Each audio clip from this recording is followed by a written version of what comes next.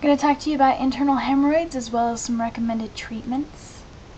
First of all, I want to tell you what a hemorrhoid is. It's an inflamed, irritated vein that's located in or around the anus.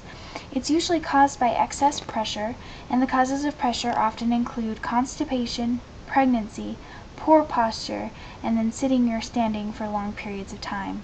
There are several other causes for hemorrhoids, but the main cause is usually excess pressure. There are different types of hemorrhoids as well. The one we're focusing on is internal hemorrhoids. Internal hemorrhoids are located on the inside of the anus, thus the name. They're usually not very painful, and the main symptom of internal hemorrhoids is bleeding. External hemorrhoids are located on the outside of the anal opening. Often they're extremely itchy or painful, and they also include several other symptoms.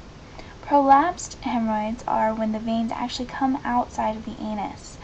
This is a symptom of internal hemorrhoids that go untreated, so it's important that you treat your internal hemorrhoids. We have several treatments to consider. Too many people try to treat the symptoms instead of the problem, and that's usually where they go wrong. No matter how you disguise the pain, the problem is still there. So unless you treat the root of the problem, your topical treatments do not make sense. Internal treatments can heal every aspect of your problem, so keep that in mind. Topical treatments can give you relief, so you can use those in conjunction with internal treatments. Just don't use those as your main treatments, since they do not heal the very core and root of your problem. When you're looking for a treatment, it's important that you consider the causes of your internal hemorrhoids. We already talked about constipation. That is what adds pressure. There are also some causes besides constipation, and that would be inflammation or irritation of the veins, poor blood circulation, which plays a huge role in your situation. If your blood is not circulating properly, it's not carrying the waste out, and it's not carrying the nutrition to where it needs to go.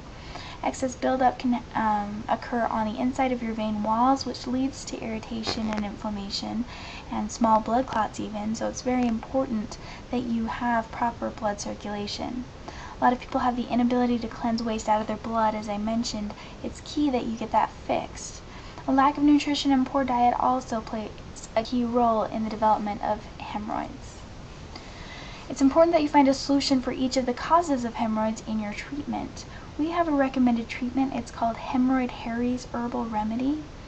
This remedy has a combination of herbs that attack each cause of your problem. Ginger is one of them. It has several functions, but the main function is to cleanse the blood. Witch hazel is another, and its main role is to soothe inflammation. Cayenne is a great herb, and it has several uses, but the main use in this remedy is to increase your blood circulation. Stone root is well known for strengthening veins. White oak bark is another herb that helps to strengthen veins as well, and butcher's broom helps to increase circulation too. Each of these herbs has lots of positive effects on the body, but they each play a key role in eliminating the causes of your problem, which should lead you to leading a hemorrhoid-free life. You can get more information about this at hemroidharry.com. That's www.hemroidharry.com. Hemroidharry.com has a lot of answers to your questions. It's got a lot of free information. So go ahead and check it out, and you should be able to get your solution to your problem. Thanks, and best of luck.